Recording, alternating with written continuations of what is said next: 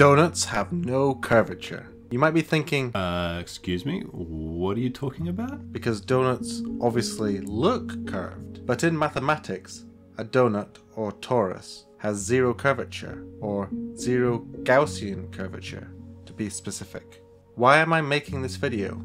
Well, we're making a game called Planetsmith, an open world voxel survival crafting game set on spherical planets.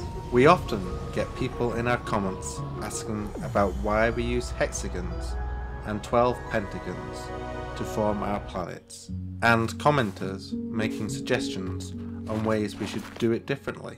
And in one video, people freaked out in the comments when I said donuts have zero curvature. So I knew that this video is sorely needed. There are three types of curvature: zero curvature, positive curvature, and negative curvature. For any shaped surface which has zero curvature, we call this Euclidean geometry. If it has positive curvature, we call this elliptic geometry or spherical geometry. If it has negative curvature, this is called hyperbolic geometry. I think we can all agree that a sheet of paper is flat and has zero curvature. But what if I roll that piece of paper into a cylinder? Your first thought might be yes. Clearly, you had to curve the piece of paper to make the cylinder. But in actual fact, it has zero curvature, and not just zero total curvature, but zero curvature everywhere. But why?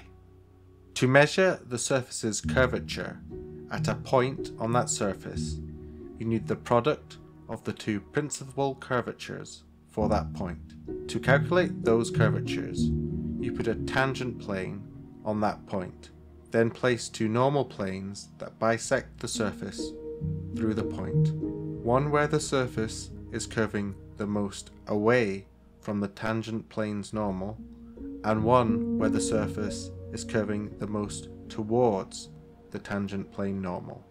The intersection of the normal planes with the surface are the two principal curvatures. Multiply these together and you have the Gaussian curvature.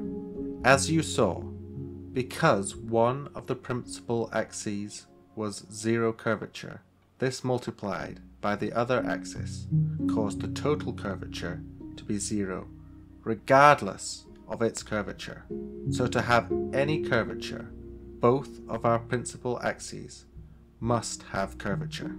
This is true for every point on the cylinder, resulting in zero total curvature. But what if we go one step further and curve that cylinder into a donut? Surely that has curvature now. If we measure the top of the donut, we get the exact same result as the cylinder. One of the principal axes is zero, arising to zero total curvature. But if we measure a point on the outside edge of the donut, we get positive curvature. Oh, it seems the commenters were right. A donut does have curvature. However, look what happens when we measure the inside edge. It has negative curvature. To get the total curvature of the donut, we have to add together all the points on the surface together, a surface integral. Doing this, it turns out that the positive curvature and the negative curvature exactly cancel each other out to get zero total curvature. So there you have it. A donut does have zero curvature. Now, one important feature to realize is that if the surface of your shape has positive curvature, there is no way to deform that shape's surface so that you have a different type of curvature. It doesn't matter how much you bend, stretch, or twist it, as every time you do this, you will add an equal amount of positive and negative curvature. If you try and wrap a flat plane around a sphere, you end up with too much material, resulting in all these folds you can see. you would need to cut the plane and remove material for it to fold perfectly around the sphere. This is obviously a famous problem with map projections.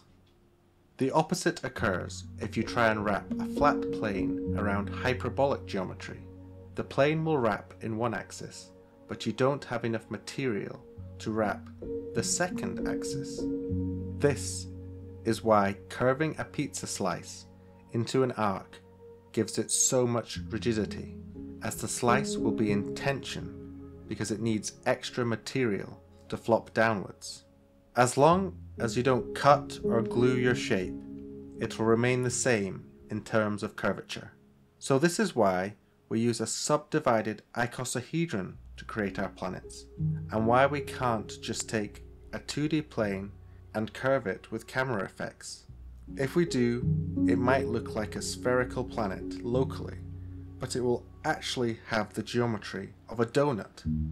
This would ruin any orbital mechanics and space travel, or even simple surface navigation if we want it to have the same properties as walking around a real planet. Now, any true flat earthers out there need to realize why you can't walk off the edge of a flat planet. It's not because of the Antarctic barrier mountains, it's because you're actually on a donut. If you've enjoyed this video, please consider subscribing, and don't forget to add Planetsmith to your Steam wishlist.